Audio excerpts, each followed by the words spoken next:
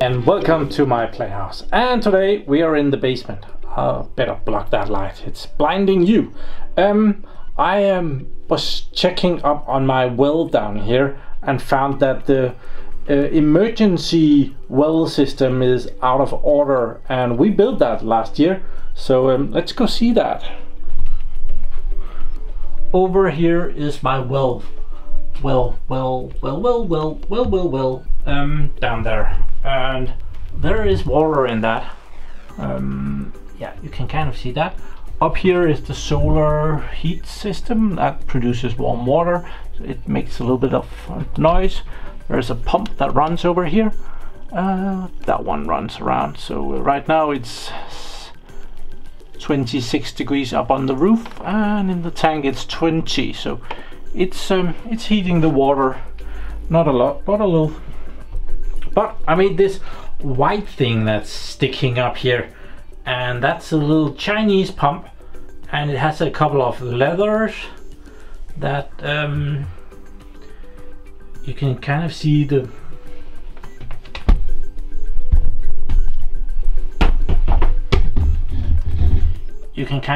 bottom one. When that goes up, nothing happens.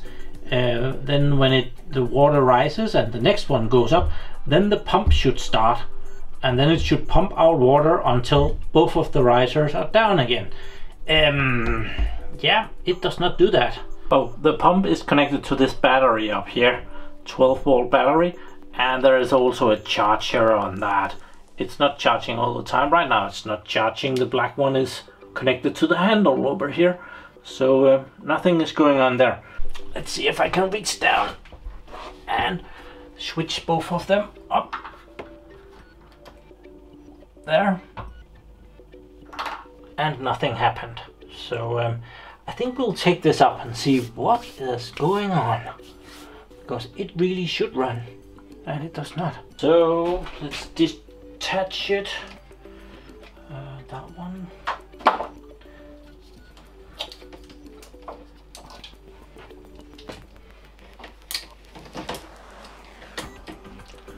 That's just the power leads, and then there is the where the water should come up. I did a couple of videos on this last year. Yeah, this is kind of full of water, so might just sit it there for a little bit, drip down into the somehow. It is also getting very rusty down there. I should probably have known that. Maybe we need to build a better one this year. So the pump, which is this one down here, has found its way up on the table. Still pretty wet. I did measure the battery, and it was at 12 point something, so that should be good. But I wanna try and power it from my power supply here. So let's make 13 volts here, plus minus and plus there. I put a switch on it up here.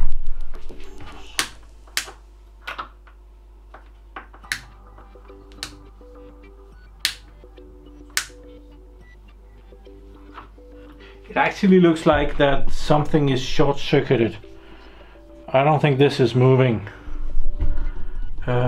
If you see the power supply over here, we could give it some more power.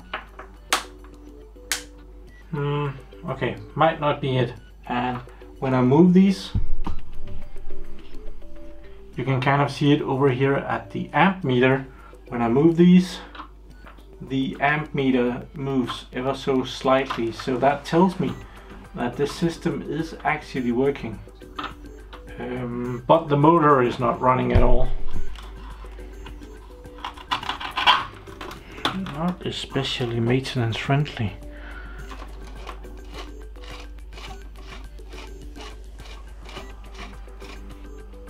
This comes off. Does this turn around in here? Oh, this doesn't run very well.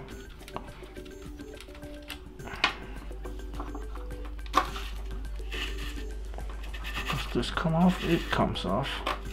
Okay, so it might not be that bad maintenance wise. Yeah. Have some old racks down here that my mom keeps pushing on me. Have something. I don't think she means for me to use them down here, but that's where I use them. Sorry, Mom. Okay, so it might just be the problem that that one is not turning around. So maybe if we power this and try to help it a little bit. Not really. It didn't hold up for long. That's a kind of disappointing.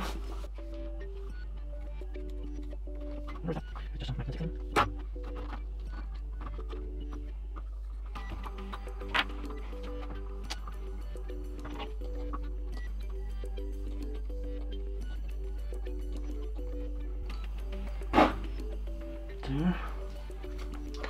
Okay, so that motor in there don't really do anything much. Yeah, I might have to go and get myself a new one. I think there has come water into this and it has just seized up. It looks rather wet and sandy here, and I'm pretty sure that it's not supposed to go water in that way. As it is already broken, let's just maybe just try and hammer it out of there.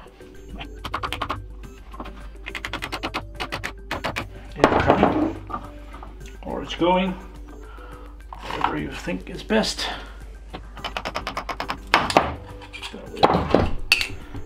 that one is off, and so we have this enclosed motor here, which is not running at all.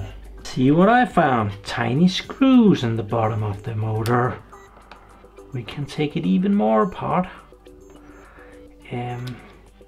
I don't remember what the price was on this little pump here. I believe it was about $12.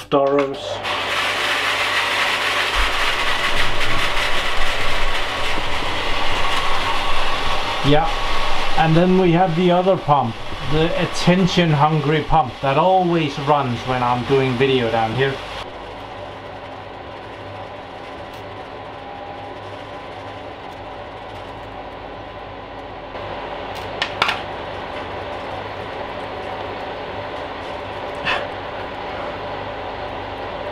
Yeah. Okay, so the other pump has finally stopped pumping over there, and yeah, this is it looks like water has come in here, and this has probably seized. I can't turn it around, so might just be able to dry it up and maybe it will work, but maybe it's too far gone.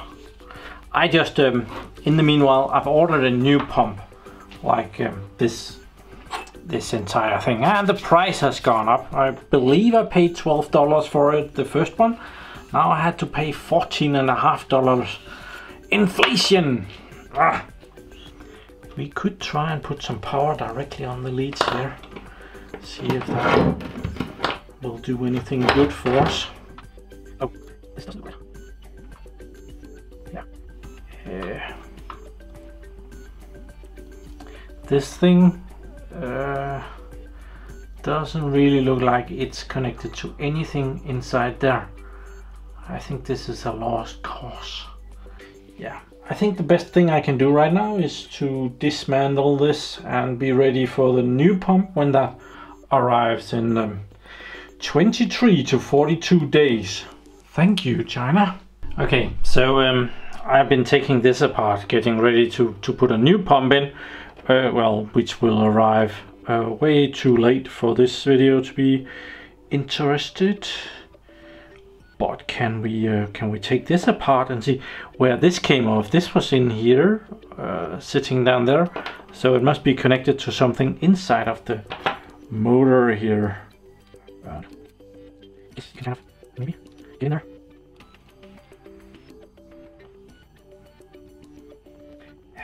it's kind of difficult. Yeah, I think this is waste. I don't think, I don't believe I have a motor like this. It has this nice shaft here where this thing kind of presses on. I might save some of this stuff, because if some of this plastic breaks at some point, it would be really nice to have a backup. Yeah, so this stupid little motor killed my pump. The rest of the pump is probably fine, but yeah, without it, it's not gonna do much. Yeah, nice system though. So this goes down through this, and this one goes out here, and that turns the water around quickly, so it sucks up water that way, and it blows water. Let's see that.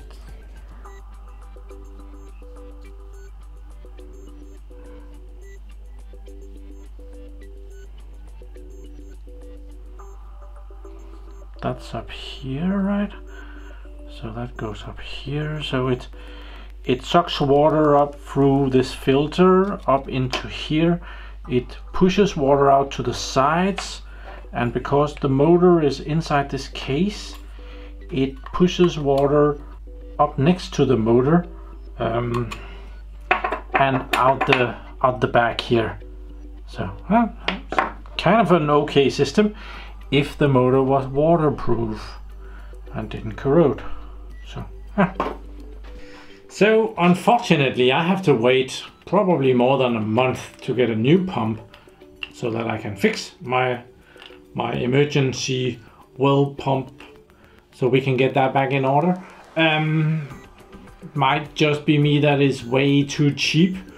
I probably should invest more than $14 in this, but yeah, we'll try and fix it again. Maybe we will take the new one apart when it arrives, and yeah, make sure that it's better water protected than this one. So yeah, thank you very much for watching my videos. Do subscribe to my channel so that you can see me again, and have a really nice day. Bye bye.